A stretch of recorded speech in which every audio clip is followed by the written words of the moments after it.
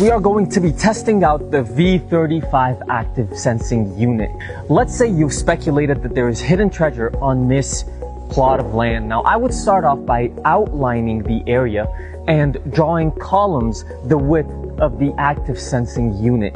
And through the Quantum VX900 system, I would go on calibrating it. Now, let's say I'm going to set it up by going back and forth as well, and then I would start off with my scan. Start off here, step by step. Alright, so after we are done with the scanning, we are now able to determine the size, the depth, and the type of metal that the Quantum VX900 has detected through 2D and 3D imaging technologies.